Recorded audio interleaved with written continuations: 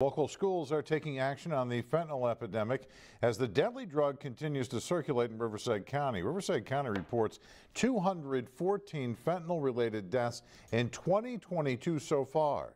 The drug comes in several forms and can be found in any illicit drug, and brightly colored pills are being marketed now to be more appealing for kids. As News Channel 3's Samantha Lumibao explains, the Desert Sands Unified School District is urging parents to stay vigilant.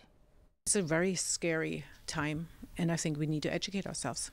Mother of two, Christine Heinz-Short, tells me her son is a student at La Quinta High School. With fentanyl circulating through campuses, she believes now is the best time to let kids know about how dangerous it really is. Makes me very nervous. I do not like the idea that our kids get advertised to take drugs on social media.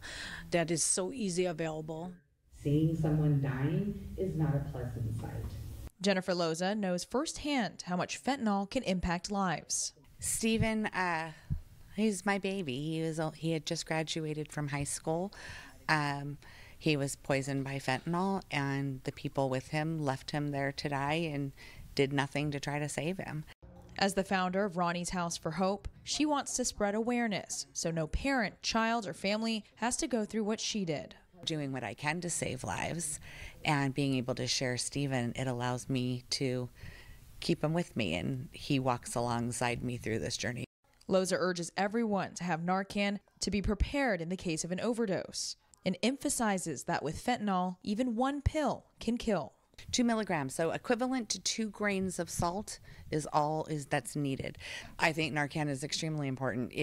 There are no negative side effects, and it can literally save a life. She hopes that by sharing her experience, parents can be a step ahead in protecting their kids from an overdose or even death.